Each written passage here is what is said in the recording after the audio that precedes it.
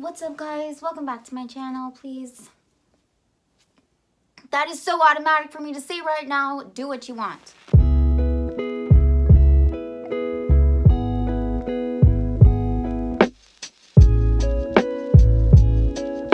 Okay, so you might notice that like the light is a little bit different, and the reason is because it's nighttime and I don't need one more excuse not to make a video. So yeah, I'm trying this out. And I wanted to kind of give like a little bit of an update and just to post a quick video. So in the last video, I kind of talked about this realization or this thing I had around feeling like I think too much, I'm too much in my head, and that I had this like encounter with someone who said it again and that I caught it and I just didn't give it the kind of attention or the kind of concern that I normally do, and how that changed everything for me. And I kind of wanted to give an update about what I am feeling since then and what is starting to transpire since having that realization. And it's basically like I am less interested in my thoughts. Less interested in my thoughts. What I mean is I feel less of a need to pull things apart. So even with this channel, you know, I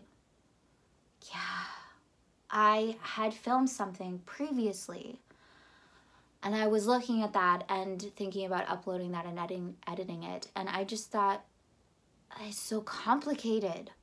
I've made it so complicated. I don't care. I don't care. It's not that complicated. It's not.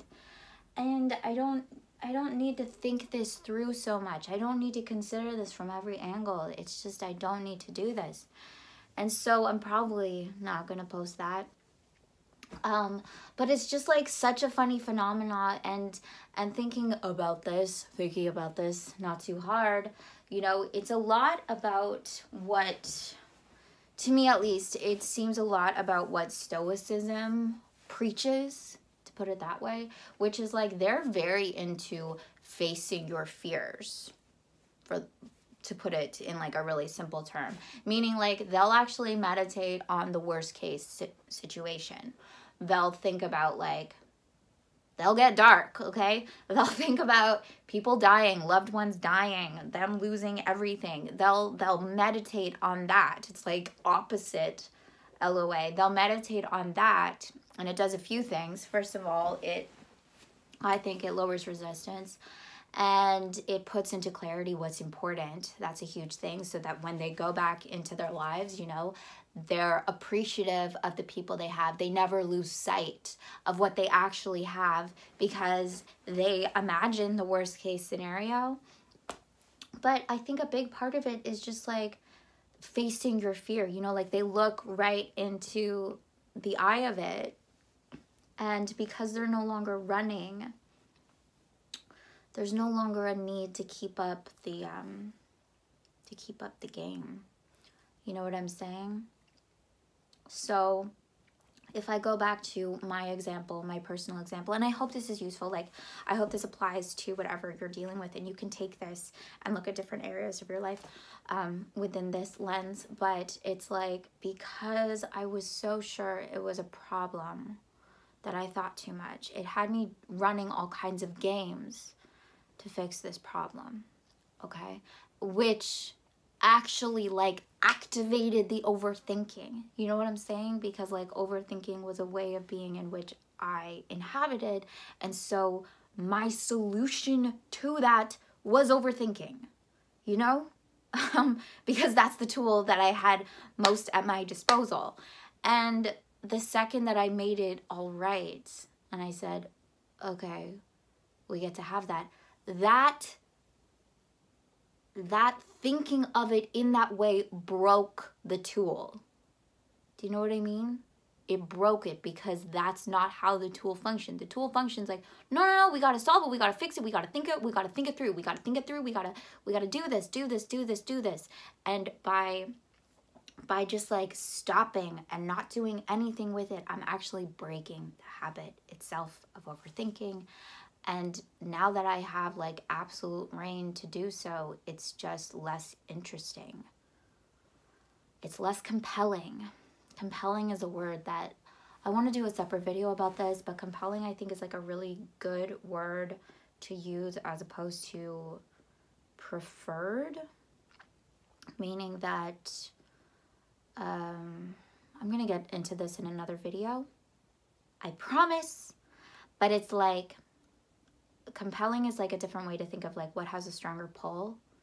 So often, unfortunately, what has a stronger pull is what's scary to us. It just like feels more visceral. You can have a stronger pull towards the positive, but I think a lot of the times people have a stronger pull towards the negative and they don't even realize it. And so, yeah, like when you actually like look something in the eye and you kind of like see, you just like look at it, it just becomes less scary because nothing in and of itself like is actually as scary as we can make it out to be. It's just like, look in the shadows, people. It's not that scary.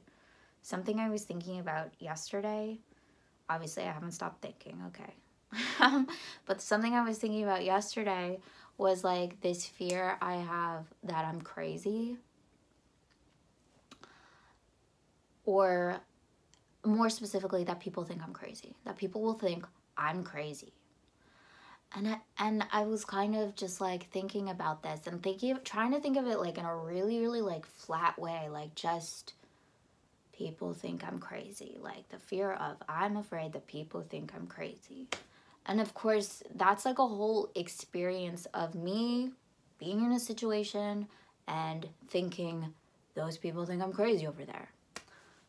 And, you know, like it's completely one-sided, actually. Everything is one-sided. I'm really sorry to tell you.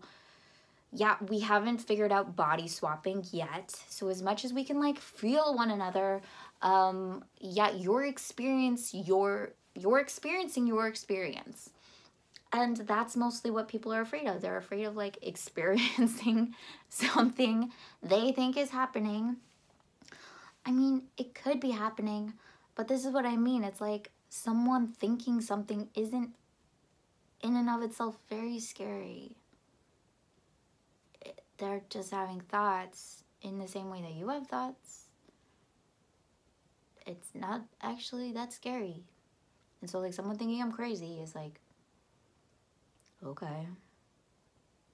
And also, you know, no one can think something that you don't think. Or I don't want to get too into this, but again, you're in your experience. So whatever you imagine someone to be thinking is actually what you're imagining. That's on you, babe. Okay. So yeah, I just wanted to give that uppity date. I wanted to give that uppity date. And to just say, like, to not be afraid to, as much as I completely am for just staying true to, like, the vision that you want for your life and yourself. And I am completely into affirmations and, like, and positivity and not going down the rabbit hole. I think, too, it's incredibly powerful to stay in that place while looking at the thing you're most afraid of and not doing anything about it, not moving a muscle about it. And I also feel like this is what video games are made of or something. This is making me think of Lord of the Rings or something. I'm sure this is in lots of kind of like epic stories. What am I thinking of that I'm like, this is it? It's that you face it down and you don't do anything and it falls away. It falls away because it's just illusion. All right, so I love you so much. I really do. And I just wanted to let you know that I'm now doing email coaching. So if that's something that you're interested in, then look down in the description below and hit me up. You know, go to my website and send me an email. And I would love to find out about what's going on with your life and how I can help you. All right. I hope you're having a lovely day, night, wherever in the world you are. And I will see you in the next video. Bye.